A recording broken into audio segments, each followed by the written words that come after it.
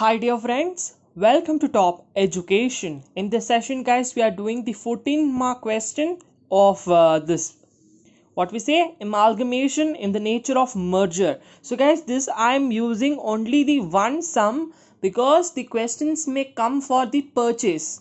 See, in the nature of merger. So it is in the nature of merger, but actually in the Bangalore University questions they ask for purchase.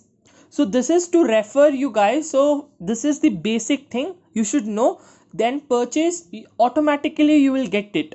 Okay, so let's begin with the question. We'll know the question first of all and then go to the solution. On 31st March 2002, Thin Limited was absorbed by Thick Limited. So there was called Thin Limited and it was absorbed by Thick. Thin is the company which was existing. Thick is the new company which is taking this company. Okay. Then the lateral taking over all the assets and liabilities of the form of book values. So all the assets, all the liabilities were taken at the book value. So balance sheet alli ಏನು amount ಇದೆ ಅದೇ same amount ಅಲ್ಲಿ ನಾವು ತಗೊಂತೀವಿ. The consideration for the business was fixed at 4 lakh to discharge by transfer company in the form of fully paid up equity shares of rupees 10 each.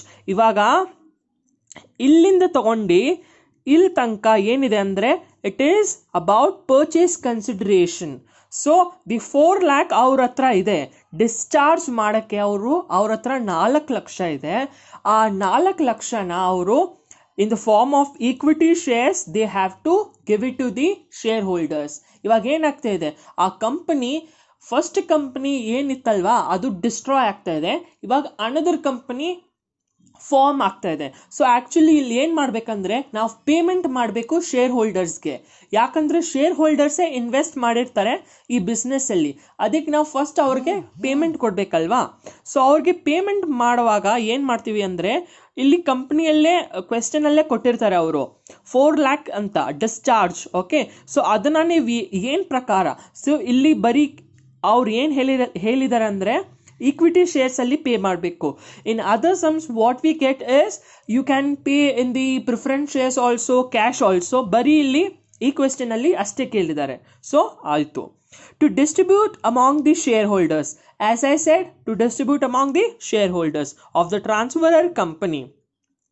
Each shareholder getting 2 share for every share held in the transferor company.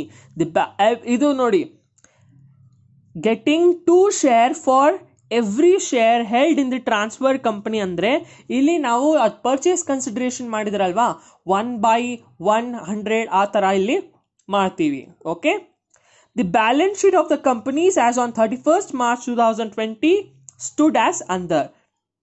Pass only general entries. ನಾನು ಯಾಕೆ general entries ಹೇಳ್ತಾ ಇದ್ದೀನಿ ಅಂದ್ರೆ ನಿಮ್ಗೆ ಈ general entries ಬಂದ್ರೆ ಬೇರೆ balance sheet ಏನ್ ಹೇಳ್ತಾರೆ ಲೆಡ್ಜರ್ಸು ಆಟೋಮ್ಯಾಟಿಕಲಿ ಬರುತ್ತೆ. ಸೊ ಇಲ್ಲಿ ನೋಡಿ ಕ್ವೆಶ್ಚನ್ ನಾನು ಓದ್ಕೊಳ್ಳೋಣ. ಇದು 2 ಬ್ಯಾಲೆನ್ಸ್ ಶೀಟ್ ಇದೆ, ಇದೇನು ನೋಡಕ್ ಹೋಗಬೇಡಿ, ನಾರ್ಮಲ್ ಅದು. ಇಲ್ಲಿನೂ ಏನ್ ಮಾಡ್ಬೇಕು ನೀವು ಅದೆಲ್ಲ ಇಲ್ಲೇ ಹೇಳಿದ್ದಾರೆ. Amalgamation expenses amounting to rupees 1000 were paid by Thick Limited. You are required to pass only general entries. ಇಲ್ಲಿ 2 ಮಾಡಿದ್ದಾರೆ, ನಾವು ಬರೀ ಅಷ್ಟೇ ಮಾಡೋಣ. ಸರಿ, ಹೋಗೋಣ. ನೋಡ್ರಿ, ಇಲ್ಲಿ ಪರ್ಚೇಸ್ ಕನ್ಸಿಡರೇಷನ್ ನಾವು ಮಾಡಿದ್ದೀವಿ. ನಾನು ಏನು ಹೇಳಿದ್ದು ಫಸ್ಟ್ ನಿಮಗೆ, ಆ ಡಿಸ್ಚಾರ್ಜ್ ಅಮೌಂಟ್ 4 ಲಕ್ಷ ಕೊಟ್ಟಿದ್ದಾರೆ. ಆ 4 lakh 40,000 equity shares of rupees 10 each ಇದು ಮಾಡಬೇಕು. ಓಕೆ, ಡಿವೈಡೆಡ್ ಬೈ 10 ಮಾಡಿದ್ರೆ ನಿಮ್ಗೆ ಇದು ಆನ್ಸರ್ ಸಿಕ್ಕತ್ತೆ. Divided by 10, so will get this answer. ಈಸಿಯಾಗಿ ಮಾಡ್ಬೋದು ಪರ್ಚೇಸ್ ಕನ್ಸಿಡರೇಷನ್. ಇವಾಗ in the books of thin limited ಅಂದ್ರೆ ಆ company oldest company, first company, this is second company.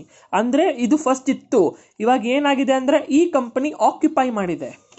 Okay, so ಇಲ್ಲಿ ನೋಡಿ ಎಲ್ಲ realisation account, C realisation account, all the assets will come here. ಎಲ್ಲ assets ನೋಡಿ ಇಲ್ಲಿ ಎಲ್ಲೋಯ್ತು, thin, S thin limited. So good will, plant and missionary, furniture, stock in trade, ಡೆಟಾರ್ಸ್, prepaid insurance ನೋಡೋಣ, income tax refund claim ಅಲ್ಲಿ ನೋಡೋಣ, cash in hand cash at bank ಎರಡು ಬರುತ್ತೆ ನೋಡಿ. ಇದು ಬಂದಿದೆ prepaid insurance tax refund. So ಇಲ್ಲಿ ಏನು ಮಾಡ್ತೀವಿ ಅಂದರೆ ಡೈರೆಕ್ಟ್ ಆಗಿ ಎಲ್ಲ ಅಮೌಂಟ್ ಇಲ್ಲಿ ಬರಿತೀವಿ ಮತ್ತು ಟೋಟಲ್ ತೊಗೊತೀವಿ. ಫಸ್ಟ್ ಎಂಟ್ರಿ ಏನು ನೀವು ಮಾಡಬೇಕಂದ್ರೆ, just A second please.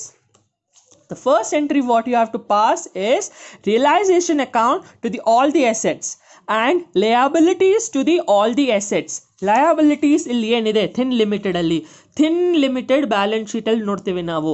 Share capital ನಾವು ತಗೊಳಲ್ಲ, ಯಾಕಂದ್ರೆ ಶೇರ್ ನಾವು ವಾಪಸ್ ಕೊಡ್ತಾ ಇದ್ದೀವಿ share ಹೋಲ್ಡರ್ಸ್ಗೆ.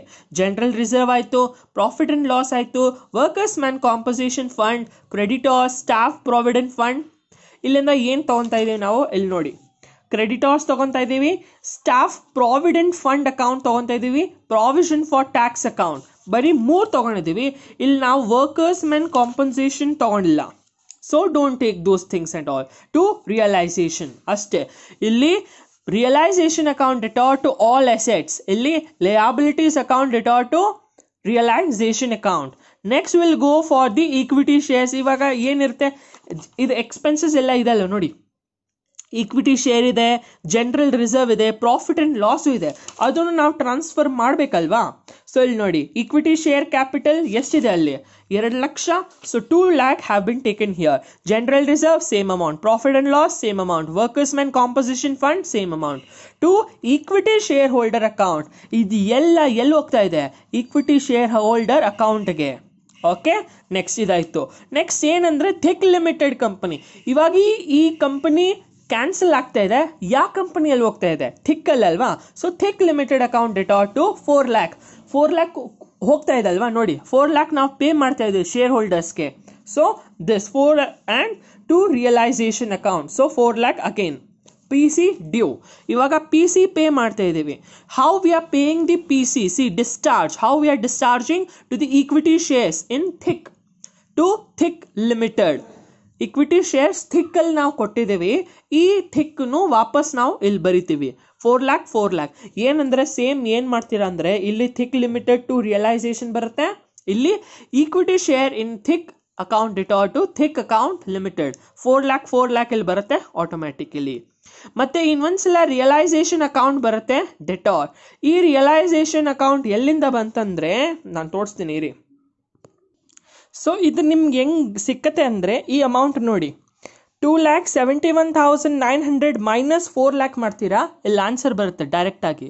So realisation account return to equity share holders, ಈ ಅಮೌಂಟು ಈಕ್ವಿಟಿ ಶೇರ್ ಹೋಲ್ಡರ್ಸ್ ಅಲ್ಲಿ ಹೋಗ್ತಾ ಇದೆ, ಯಾಕಂದರೆ ಇದು ಪ್ರಾಫಿಟ್ ಇದೆ ರಿಯಲೈಸೇಷನ್ ಅಲ್ಲಿ. ಓಕೆ, ಮತ್ತು equity share account return to equity share in thick account, ಇದು ಸೇಮ್ ಎಂಟ್ರಿ ನೋಡಿ, ಇದು ಮತ್ತು ಇದು ಸೇಮ್ ಎಂಟ್ರಿ ಅವ್ರು ಪಾಸ್ ಮಾಡಿದ್ದಾರೆ, ನೀವು ಒಂದೇ ಸತಿ ಮಾಡ್ಬೋದು ಅಷ್ಟೇ. ಇದು ಜಾಸ್ತಿ ಈಸಿ ಇದೆ. ಮತ್ತು ರಿಯಲೈಸೇಷನ್ ಅಕೌಂಟ್ ಇವಾಗ ಲೆಡ್ಜಸ್ ಮಾಡ್ತಾ ಇದ್ದೀವಿ. ಇವಾಗ ಅನ್ಕೊಳ್ಳಿ ನೀವು ಲೆಡ್ಜಸ್ ಮಾಡ್ತಾ ಇದ್ದೀರಾ. So ledges account all which all are in the ledges, C 2 all it will come here ಅಷ್ಟೇ. Then equity share holder account next ನೋಡಿ, ಇಲ್ಲಿ ಇದಾಯಿತು. ಮತ್ತು ಏನಿದೆ ಈಕ್ವಿಟಿ ಶೇರ್ ಹೋಲ್ಡರ್ ಅಕೌಂಟ್ ಇದಲ್ವಾ, ಇಲ್ಲಿ ಬಂತು. So there also thick limited ಬರುತ್ತೆ, equity shares ಇನ್ thick limited ಬರುತ್ತೆ. That all entries was related to thin company. This is thick company. See, ನಾವು ಅಲ್ಲಿ ಏನು ಮಾಡಿದ್ದೇವೆ ಅಂದರೆ ಥಿನ್ ಕಂಪನಿದು ಎಲ್ಲ ಅಕೌಂಟ್ ಕ್ಲೋಸ್ ಮಾಡಿದ್ದೀವಿ. ಆದರೆ ಇಲ್ಲಿ ನಾವು ಏನು ಮಾಡಬೇಕಂದ್ರೆ ಥಿಕ್ ಕಂಪನಿಯಲ್ಲಿ ಓಪನ್ ಮಾಡಬೇಕು accounts. So business purchase account, ಏನು ಪರ್ಚೇಸ್ ಮಾಡಿದ್ದೀರಾ ನೀವು, ಬಿಸ್ನೆಸ್ ಅಲ್ವಾ. ಸೊ 4 lakh 4 lakh ಇಲ್ಲಿ. ನೆಕ್ಸ್ಟ್ ಎಲ್ಲ ಅಸೆಟ್ಸ್ ಬರುತ್ತೆ ಇಲ್ಲಿ, ಎಲ್ಲ ಲಯಬಿಲಿಟೀಸ್ ಇಲ್ಲಿ ಬರುತ್ತೆ. all liabilities, whether it is profit and loss, whether it is workers man, ಎಲ್ಲ ಇಲ್ಲಿ ಬರುತ್ತೆ. ಮತ್ತೆ ಟ್ಯಾಲಿ ಅಪ್ ಮಾಡಿ. ಮತ್ತೆ ಲಿಕ್ವಿಡೇಟರ್ ಥಿನ್ ಅಕೌಂಟ್ ಮತ್ತೆ equity share capital, the same 4 lakh is played here ಅಷ್ಟೇ. See this 3 entries are passed because there is no cash involved, there is no preference shares involved. So 1 2 3 ನಿಮ್ಮ some ಅಲ್ಲೇ ಆಯಿತು. ಮತ್ತೆ balance sheet is very easy guys, only you have to take this amounts which will be very easy. If you understand and if you solve this some in your home, you will actually get the solution.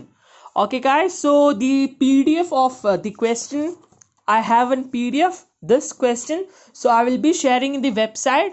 So link will be in the description, or I will share the PDF link only directly, so no need to search anything. So you will get these sums there.